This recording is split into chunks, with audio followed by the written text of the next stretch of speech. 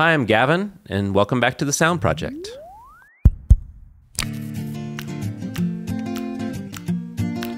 want to let you know we have some awesome recording studio tours coming up, so make sure you subscribe and hit the notification bell so you don't miss out on these amazing videos.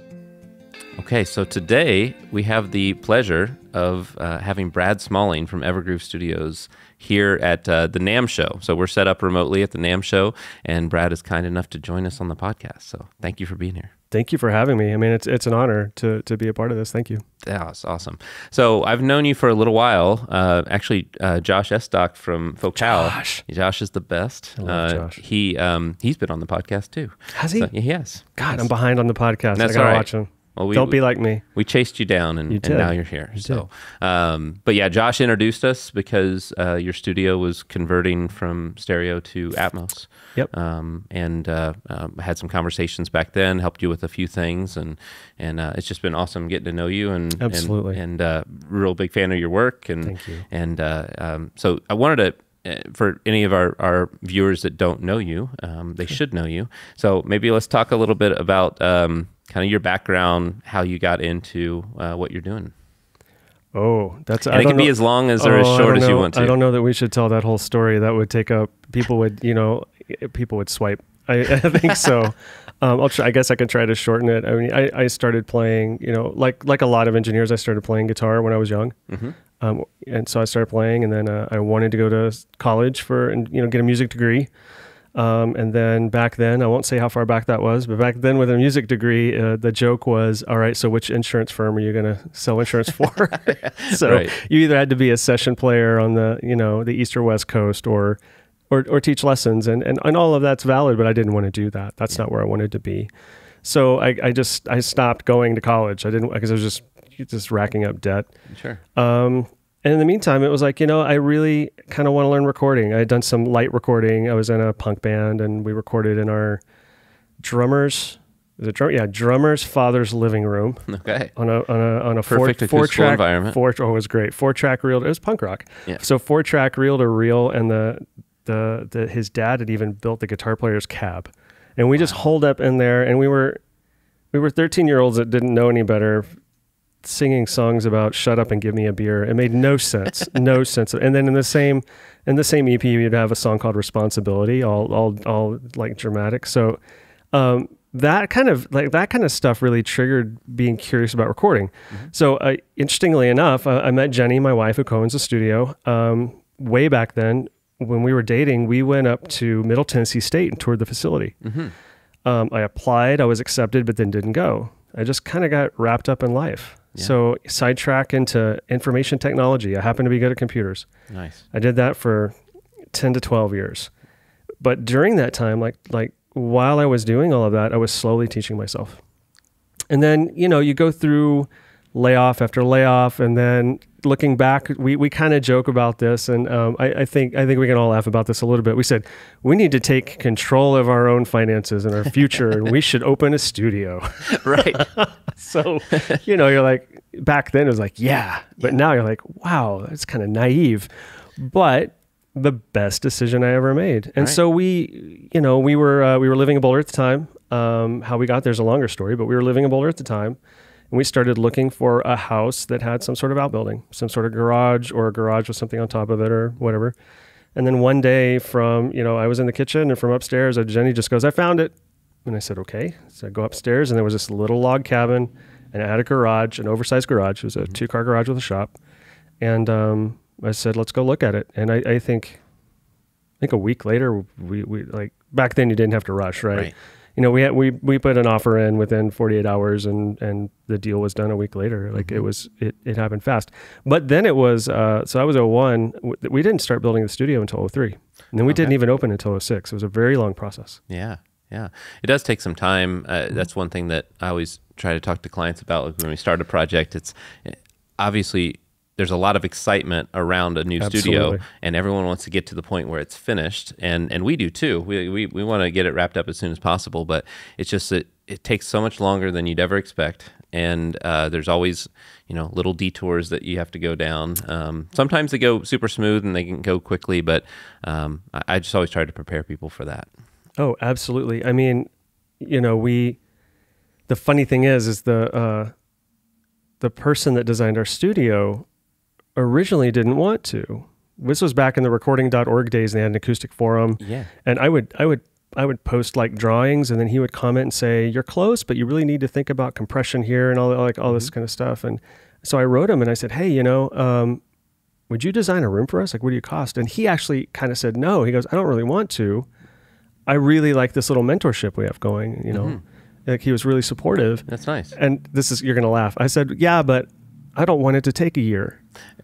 So instead it took 3 years. Yeah. So. That's awesome. Yeah. It's I haven't been to your studio, but I've obviously seen photos and some videos that have been shot in there, and it looks beautiful. Thank you. And Wes Lachaux designed it. That's correct. Wes Lachaux. Shout out to Wes Lachaux. Yeah. He does great rooms but yeah, I'm excited to visit sometime. You're welcome anytime. Yeah, it's absolutely a shout out to Wes. People, as an engineer, and you have a studio, and you have engineers, up and coming engineers, like what's the best thing you've ever bought? What's your favorite piece of gear? What should I go buy? And I said, my monitoring environment, like this room. Yeah. This room is my best investment I have ever made. And it's the lamest answer, because everybody's like, no, what's the microphone? Like, no, without this room, without the way this room works, I literally can't do my job. Yeah. A lot of our clients say that same thing. It's way more fun to buy the gear. It's like you get a new compressor, a new microphone, or new set of speakers, but any of that stuff in an environment that isn't conducive to good sound, you never get your full benefit out of it. And so, it's important to have a good room. And so I know, let's talk about when you started the business. Like I started my business about 15 years ago or so. Okay. And I am not a risk taker. To start my own business was it was a pretty hard thing for me to do. Sure. If my wife didn't push me towards it, I wouldn't have done it, because I went to school I had a mechanical engineering degree with a robotics focus, and I've just got the engineer mind, and I want to know all the variables and all the constants, and it's like there's just too much risk in starting a business. But she kind of pushed me. Have you had that kind of spirit to start your own thing for a long time, or was it a hard transition? It was. Shout out to wives and significant others and those that support us, because if it wasn't for her, I wouldn't be doing this. Sure. I mean, her support has been tremendous, and it was really her that pushed it. She said, "I think we should do this." She said, and honestly, like we'll get a little personal for a second. I'm happy. I'm very open about this, because I really believe in people, trying to find a way to follow what you love. Yes. And that is, apparently when I was in IT, I just wasn't my best self. I wasn't my best self for her. I wasn't my best self for me, even though, brag, I was very good at what I did. Yeah. But I was miserable at work. And so I was miserable at home, and I was making her life miserable, not intentionally, I was just grumpy all the time. Yeah. And then there was a moment, like the studio was kind of done, or we were working on the studio. I forget what the exact trigger moment was. She walked up and she just smiled and she hugged me, and I said, "What's up?" And she goes, "I have my Bradley back."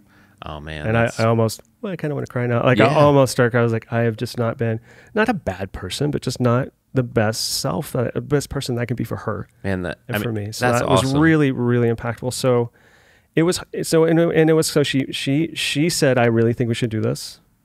And I had gotten a little bit of a severance to jumpstart it from a layoff. It wasn't a lot, but that was supposed to be the budget, and that doubled. That doubled fast. So I'm sure we're going to talk about that, but yeah, it does. It's terrifying, because while you're building a studio on your own, doing a lot of the work on your own, although we had help, I was, I'm hanging 12-foot sheets of 5/8 with a broken finger at 2 a.m.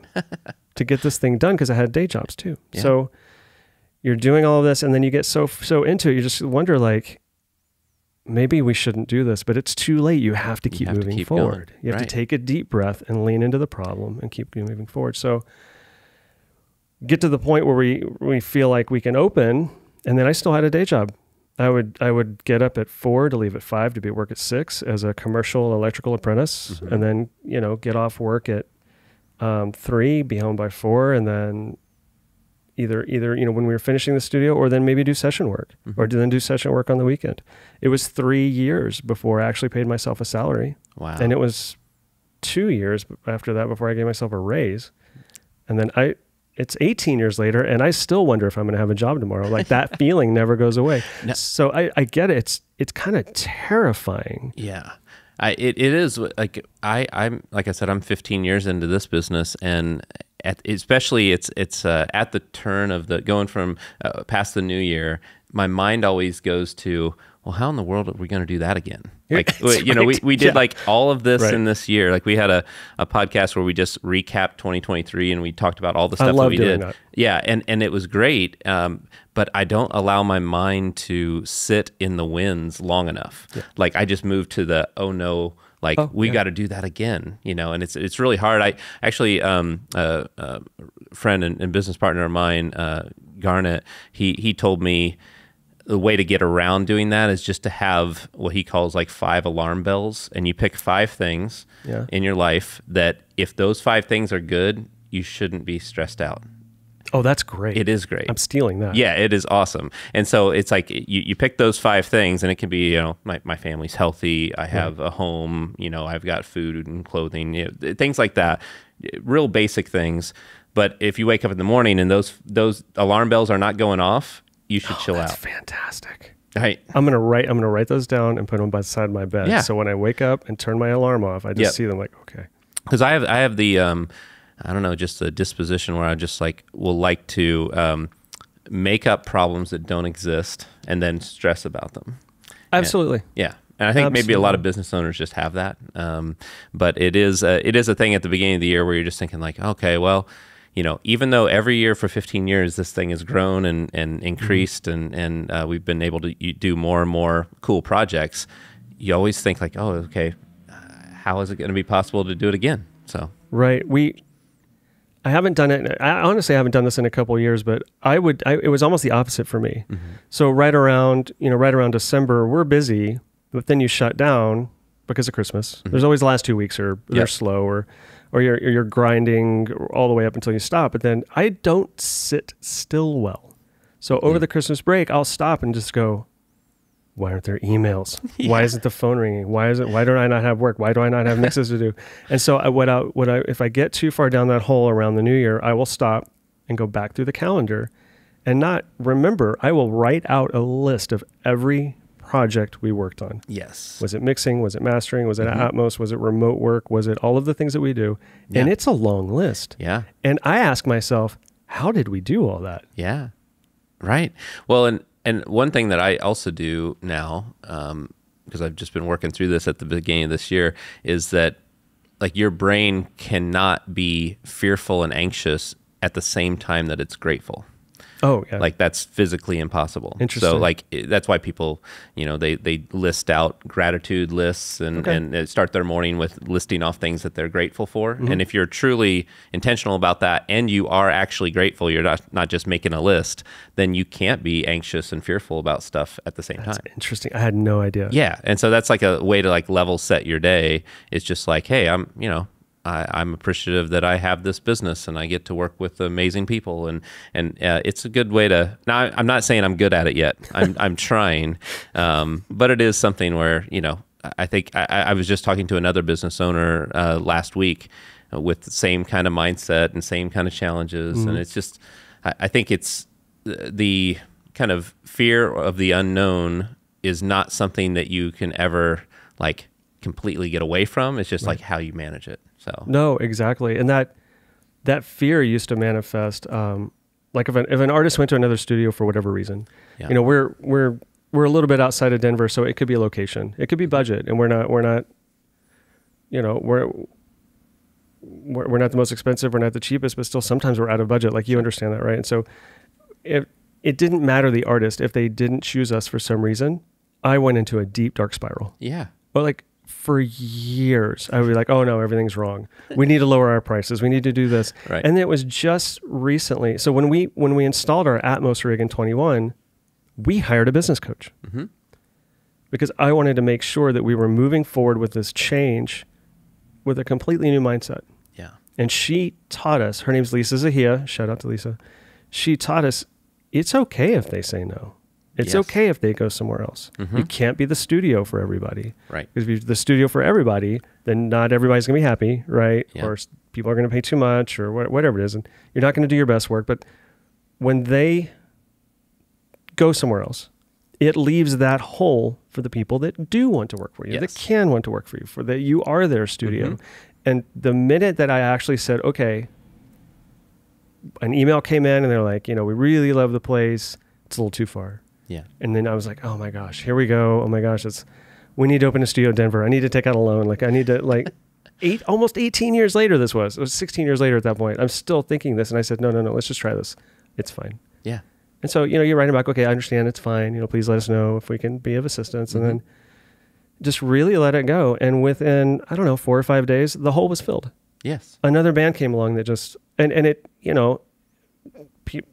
some people say that, things happen for a reason or believe in what you will. Yeah. I'd like to think that it's just simply that I just took that energy and then just put it into, maybe it's social media or maybe it's outreach or emailing people better or more, I don't know, doing whatever it is that you do when you're supposed to do those things. But yeah, I think that we did kind of the same thing in 2021. We hired a business coach as well. And it's funny to do that 13 years into the business, but it feels backwards. It feels like I should have done that year one, but it was things were growing for us to where for the longest time it was just me, like 8 to 9 years into it, it was just me, and then now I have 7 employees, and so it's like it's just a different animal, and so it felt like a good time to really we put together our core values, which is the reason this thing's called the S.O.U.N.D project, because S.O.U.N.D is the acronym for our core values, and we also defined who our ideal customer is, and it was really good because sometimes those people who say no, it's like, well,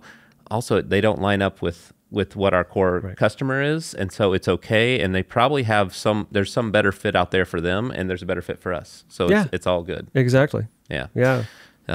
So how do people typically find you? Is it word of mouth and referrals type of thing, or do you do any advertising?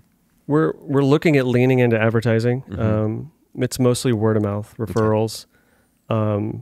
I do think it's longevity in the scene that we're in. Yeah. When we opened in 2006, you could probably count on one hand the amount of truly pro studios in the Denver area. Sure. And now you need a good set of fingers and toes, and that's great. That's a thriving community, but there are so many studios that if you were to open a studio now, I just think it'd be really, really hard right now, at least in our area. But I think some of that is just staying the course and longevity, getting the name out there, and then we just get you get up and you try to just do better than you did the day before. You do the next project better than you did the project before, and just you just got to keep on. So it is word of mouth. I do think it's longevity too. Yeah, I think the longer you're in it, and if you always do good work and you do the best thing for your clients, then you have walking advertisements everywhere. Where did you do your album at? Well, is Evergroove, and they talk about that experience in a glowing review, and that they tell everybody when they have a good experience. And we try to do that in our business too. Is that working with us? It's usually pretty easy and light and not stressful, and that's not always the case sometimes in studio design, and that resonates with people, and they then tell a bunch of people. So we haven't done really a ton of marketing until all the social media push that we're doing now with the podcast and studio tours that we're doing and everything, and that has made a huge impact for us. But even if we just relied on word of mouth, we would be busy. So it's a nice thing. But I do think it's a combination of doing good work, but then being in it for long enough that you have a lot of experience. So that's good to know, because our current mentor, we have a new mentor named Atlanta Cobb. She is really moving us to lean into social media, to take that deep breath and lean into that problem, because you can imagine you open a studio 18 years ago, you start building a studio 21 years ago. Yeah. There's barely Facebook. Yes. Right. Evergroove had a MySpace page. Yes. That's how young we are. So, as you go through and as you grow, you hit year 10, you hit year 12, next thing you know, you're at year 15, and you haven't really had to work on that. Mm-hmm. So now we are. Yeah. So. Well, and I will say this from what we have done, I was skeptical a little bit. I think naive about how much of an impact it could have. Right. Like even just starting this podcast, it was Ryan's idea to do it. And I was like, well, who's going to want to listen to me talk at all about anything? And then it's been such a good response. Like people really like regularly tune in. And when I go places, they're just like, oh yeah, I watched the episodes. And then also those studio tours. Like there was one week where we got 8 out of our 10 referrals that we got that week, they said they found us on YouTube. Well, that's incredible. And it was like, wow, okay, this is really works. a thing. It works. So we're leaning into it and doing more of it. Like I think this year we're releasing a studio tour like every 3 weeks. Cool. So like 17 over the course of the year, and I think people really enjoy seeing those things. And so, it'd be great to tour your space. You're welcome anytime. Yeah, that'd be awesome. Absolutely. Let's talk a little bit about your transition to Atmos, because obviously that's everybody is thinking about it. Some people are doing it, some people are not. But it seems like you were kind of on the early side of things of making that decision. Like, what went into that thought process? It's going to be interesting because it at the time it felt like such a really, really crazy move. Mm-hmm. And it's funny because everybody has said, like, you really seem to be on the leading edge of that or ahead of the curve. At the time, we felt like we were already behind because stuff was already happening. Sure. So I first experienced Atmos at NAMM 2020. Mm-hmm. I think it was ATC had a half wall, the glass half wall thing, whatever. Yes. And they were playing Beatles and there was some suspended speakers and you check it out and like, this seems cool.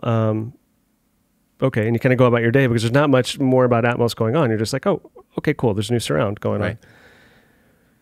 And that was 2020.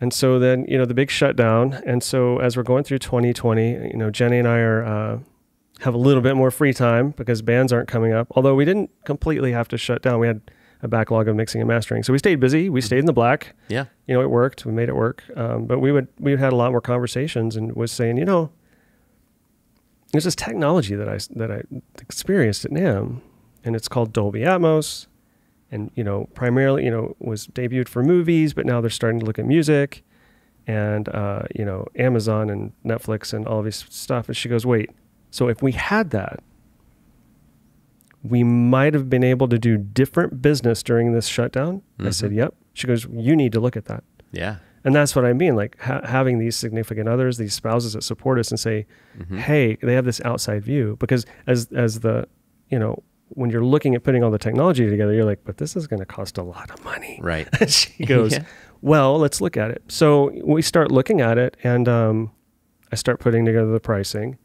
and start really, really talking about it. And she's like, yeah, we need to do this. Mm-hmm. And so I had only heard it at NAMM 2020 for a song. Mm-hmm. Hadn't even worked in it, but her gut reaction, like her gut feel has always been correct. She goes, I have a really strong feeling about this. Yeah. I said, all right, I'll start putting the budget together. So I start putting the numbers together and I start showing her and I'm like, do you see this number getting bigger? Mm-hmm. She goes, I understand. Keep going. She was amazing. She's like, keep going. Okay. So we keep going and we put it all together and that, already had a relationship with Tick at PMT Audio out of Denver. Yeah. Tick connects me with Josh. We start speccing speakers. Yeah. Josh connects me with you. Yeah. All of these things start falling into place and it really felt like the community wanted to see it happen. Yeah. We had people like, you were so incredibly generous with your time, completely prepared to pay you when Josh said, you're having a problem figuring this out, call Gavin. Yeah. Call you, and you spent an hour with me, 2 different times. Yeah. Amazing. Absolutely amazing. A fan for life. Really, that was incredible. It really blew me away. And Josh has been so like amazing, and Tick, and like everybody was just like, no, we want to see you do this. Mm-hmm. You need to do this. And I'm like, okay. And so, we put it together and we were just about to place the biggest order of speakers I've ever done in my life. Yeah. And then that is when Apple announced that they were going to embrace spatial audio. Yeah. Dolby Atmos. They call it spatial audio. Mm-hmm. And then we had recently been fortunate to work with Jay Balvin on the End to Ghetto track. So we had done those lyrics. And then there was a testimonial from him in there. And that started to feel like universe telling you, like nudging you. Mm-hmm. So we're like, all right. Like I remember I think we had listened to the Trio 11s. Tick was leaving him at the studio for a little while so we could check him out. Mm-hmm. And the article came across, if I'm remembering this correctly. Anyway, I remember being at the studio and I walked inside and said, Jenny, you're not going to believe what just happened. It was like Apple and Dolby are now kind of together, and this is coming. She was like, yep, go. So that kicked off everything. We started, it really, everything fell into place. Like before, the DART, the Dolby Atmos room design tool, you know what that is? Yep. Our viewers might not, was not available to the public. Right. But during this time, it suddenly was. Like I was asking, because Josh was telling me about it. He's like, oh, sorry, Josh. He goes like, I might have a copy around here. And then I said, no, man, I think I just found a link. Is this it? He goes, oh, yeah, that's it. He goes, never mind. Okay. Yeah. So, sorry, Josh, got you in trouble. So, I dove into the DART, and I was just like the very first day, I think I was up till 3 a.m. It was so fascinating to me. Yeah. I'm not an engineer by schooling, but like you, I kind of have this engineering mind. Like the numbers are like, I like to know the angles. Like I just nerded out so hard. We even broke out the tape measure. We put the room into Google SketchUp. Yep. We 3D'd the whole thing. I built focal speakers in Google SketchUp so that we could actually place everything. And the guy that did our speaker stands, Sean of Fortissimo, he sent us his CAD drawings so we could put those in. Like we laid everything out. Yeah. And it just suddenly all came together. Just very quickly. Well, and it's really interesting because we do a lot of Dolby Atmos rooms from the ground up, but then a lot of them are conversions like yours, where it's going from an existing room to Dolby Atmos, and sometimes it just works out really nicely, and other times there's little things you got to work around as far as door and window placement and where speakers should be. But how for you did that pose a challenge, or was the room set up pretty well for it? No, I mean, I remember very specifically when Wes designed the room, he said, and when you're ready for 5.1, the room will support it. Sure. Yeah. Great. Well, now we're doing 7.1.4. Yeah. And the room has supported it. But so all the speakers all dropped into locations that are not a problem. That's good. They just work. Like, you could walk through one of the doors, and if you were just being a fool, you could hit a speaker. But it works. And so far, I mean, we've had, for some of our listening parties, we've had 12, 14 people in the control room. Man. And I mean, it makes me nervous, but it's been super cool. Yes. Every now and then you catch them wanting to put their drink on the speaker. So we got to talk about that. But the room in that respect, for how it laid out, it just laid out. Yeah. The bigger problem that we had to solve, because I don't have a giant control room, is where do you put two 18-inch rhythmic subs? Right. So we have a loft in the back of the control room that also has a big bass trap. But that loft is structural. It's sound. Like you can sleep up there if you really wanted to. So we put them up there. Nice. And it worked. Okay, great. It saved us a ton of floor space. But I know you and I were talking about kind of the soffits, right, and in the front, and kind of reworking that. How we started, yeah.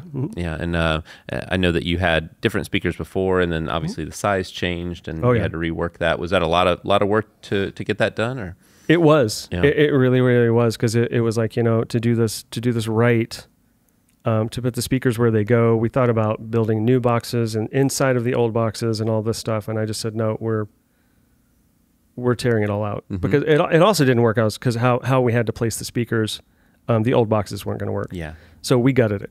Yeah. We gutted just where the soffits are. We took them all the way back to the studs and rebuilt the soffits.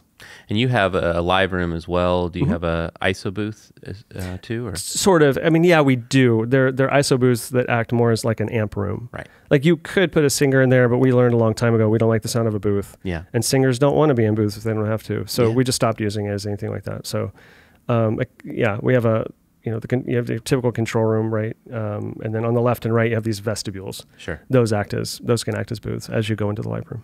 What's the divide between how much of your time is just spent mixing versus tracking these days? Oh, well, there's been a shift in the studio. So Athena Wilkinson has taken on a lot of engineering duties. Yeah. She is an amazing engineer and was an intern. And then when she finished her schooling, she bopped around, tried some different jobs. I don't want to tell her story for her, but it's kind of funny because we were on a classical recording gig. We do remote classical recordings as well. and she walked up, she said, I have an idea for how to make money and then still do audio. And I want to be like a scheduling assistant and you need one. Yeah. I was like, okay. So that's how she kind of came back to us and kind of amusingly and very creatively got herself back in. But very quickly, like especially after she heard Atmos, she was like, I'm all in. Mm-hmm. She goes, I want all in. Yeah. I was like, all right. So we talked about what that looked like. And then we've been talking about like, how do you grow as a business, right? You have to think forward. Yeah. I can't be the person in the chair doing all of the things all the time, expect the business to grow. Right. And expect to, have quality of life for forever. Like it's not an age thing. It's just about working a lot. Right. Mm-hmm. And it's been 18 years of working weekends. Yeah. And so I said, well, why don't we just start moving you into handling most of the recording? Mm-hmm. And then I'll handle the mixing and mastering, and that allows me to work on business dev and do fun interviews. Mm-hmm. Yes. So she has taken on 80%, 85% of the tracking. Nice. So it's maybe even 95, to be honest. Like it's I don't do any a whole of that, lot. Sometimes, no? Yeah. Yeah. So the studio is located about 100 feet from the house. And like on a summer day, we have our windows propped open. It's Colorado. Yeah. And then even on a nice day, we don't hesitate to prop the doors open leading into the control room. Yeah. And so you can hear the laughter and the inside jokes and the camaraderie. And you're like super FOMO at that point. Like, I get that too myself because I do less. For a long time, it's just me. So I was doing all the CAD drawings, all the modeling, all the everything. And then now it's I have 6 other people, soon to be 7, that they're doing a lot of those things, and I'm checking and adjusting. And then, but it is something where I find myself, if I don't do at least a little bit of that, I get a little crabby, and it's like I have to at least fill that cup a little bit every once in a while. But with the mixing and mastering side of things, how often are you just getting things from outside that you didn't track that you're mixing? No, sure. We do get a fair amount of mastering work from outside the studio. Mm-hmm. There's a handful of engineers in Denver that trust us with their mastering, so they send us their work, and then we get stuff just from outside the studio, just through word of mouth. Yeah.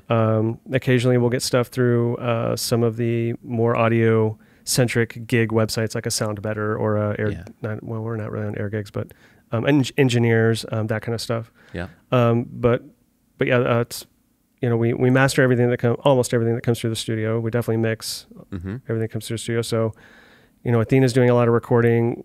We'll often share the mixing and I do the mastering. Yeah. And then Atmos kind of depends on just kind of whose schedule really. Sure. So I know last year at NAMM we stopped by the panel that you were on at Focal. Yeah, and, thank you.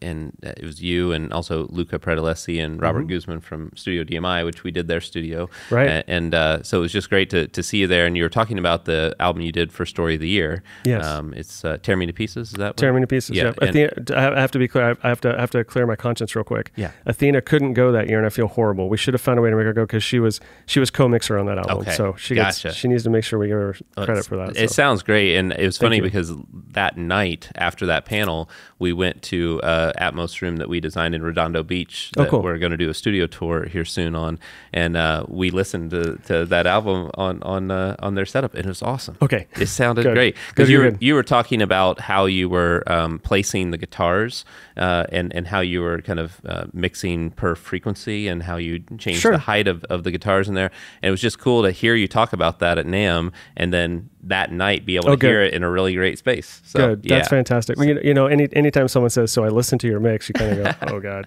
here we go. No, it's amazing. You do amazing work. So thank you. I appreciate that. Yeah. Sometimes if you get, if all the rhythm guitars are in a stem and you can't separate them, then what do you do? How do you make something bigger without completely tearing it to pieces? Nice. Sorry. That is amazing. We should cut now. No, just kidding. Thank you. I appreciate that. Yeah, sounded great. What kind of things are you working on these days that you can talk about? Anything? Sure. Well, so last year we did an album of Mice and Men. So we did the Tether album in Atmos. That was a huge win for the team. And we did that in collaboration with Chris Athens mastering. Chris Athens will often get artists come through that say, hey, we also need Atmos, and they say, well, we have a guy. Nice. And so that comes across our desk, and then I it's a co-master that in Immersive with Chris. We work together to make sure that meets spec. but go, oh my gosh, what can we talk about? There's nothing I can actually say. I'm doing a lot of, what's interesting is bands, what they want right now. No one's asking for anything for free. Yeah. At least at the label level, but they're at least curious. And so we're very generous with like a proof of concept. Yeah. Like, hey, send us what you have. We'll spend a little bit of time just so you kind of understand what the workflow looks like and what the process looks like. So to that, and there's one album I really want to talk about right now, and I'm pretty sure they're on board, but I can't. But I can't do it. Yeah, that's all good. I really want to, but we have 5 big. They're at least for us they are. They're awesome. They're big albums that there's a whole, not a whole lot of, but there's a very much in a discovery phase. Yeah, they're trying they're knee deep in the water, and they're like, okay, all right, the water's clear, everything's cool. So all those things are the ones that you'll look back in the start of 2025 and be like, how can we do that again? These are the ones you're talking about. Actually, those are what I'm. So to that. So this is important, and I don't. I hope this doesn't come off in an ego way, but at the end of the year, when things feel dark, you have to stop and think about, like, having any sort of career in audio is such, like, if you can pay your bills in audio, it is so incredibly rare. That is true. And so, like, we sat down as a team and I was like, we have to remember that, like, of Mice and Men, Story of the Year, some of the stuff that we've worked on, right? There's 8 billion people in the world or something like that. You can probably check those numbers. Yeah. Like, and this team did that. Yeah. Like, just think about that. Like, when we're thinking like, oh no, business, like, no, we're doing fine. It's fine. Right? It's totally fine. Yeah. So, I will probably look back and it'll be like, remember. Yeah. You're doing cool stuff. I do take time to pause, because there's sometimes, I mean, it's almost every week I hear some song on the radio that was done in a room we designed, and it's just like, great. What in the world? I pinch myself and say, like we did, both of the members of 21 Pilots, we did their studios, and congratulations. Yeah, it was very cool. And my niece is a huge fan of theirs, and it's just like, you have these moments where it's like, we're backstage at the concert, my niece is going to meet the band, and it's just like, there's all these people that love this band, but we were the ones who designed their studio. It's like, it's a really cool thing. So, absorb it, embrace it, lean into that too, because you do great work. Thank you. You really do. Like, y'all, I mean, all the success that you're having is very well deserved. Oh, thank you so much. That's as you're going through the year, and you're just, because we all work very hard, and in order to keep things going, you have to work hard, and you can't just rest on your laurels and all that. But it is nice to stop every once in a while and just be like, it's okay to celebrate this for a second, Yeah, it's okay. Like, just like, when it seemed silly at the time. It seemed a bit over the top, but when J Balvin was up for a Grammy, it was like, guys, guess what? Yeah. Right? We held a little Grammy party, a little Grammy watching party. Yeah. We learned a lot about the Grammys that year. Yeah. Yeah, right. We were so naive about it, so out of touch. Like, I kept waiting because, growing up watching them, I kept waiting for the announcement. Like, we're going to have a party and there's going to be an announcement. Yeah. My sister calls me before the Grammys are even on, like on televised, and says, I have some bad news. No. I was like, what are you talking? How do you know this? It hasn't even started yet. She's like, brother, they've already announced it. Yeah. And there's this whole other side of the Grammys that starts at like noon. Yeah. Yeah. I was just, no idea. It's one of those things where, like, Saturday night is the Tech Awards here at the NAMM show, and we're nominated for studio design. Congratulations. Which is very, very cool. And, we're going there. We have a table. We did a studio. It's in Traverse City, Michigan, for Chip Freeman, and just an awesome space. And I'm very excited for him, even more than us, that it got nominated. But we have a table, and, like, it's all of us involved in the project are going to be there together. And it's like, cool. I have no expectation of winning necessarily. It's just cool to be there. But it is one of those kind of nerve-wracking things when they open the envelope and you're just like, is it going to happen? Is it not? So we'll see how it goes. Oh, you got this. Yeah. We'll see. But man, I really appreciate you taking time to do this. It's been awesome catching up and excited to see, more and more things that you guys are doing. And I hope that maybe sometime this year we can figure out a time for you to come out there and check out your studio. So, I hope so. I really hope so. I'd love to have you up. You're welcome anytime. Awesome. Thank you so much. Thank you. Well, that's been another episode of the Sound Project. If you have any comments about what the future of Dolby Atmos is for you or your colleagues, please feel free to comment below, and we'll see you next week.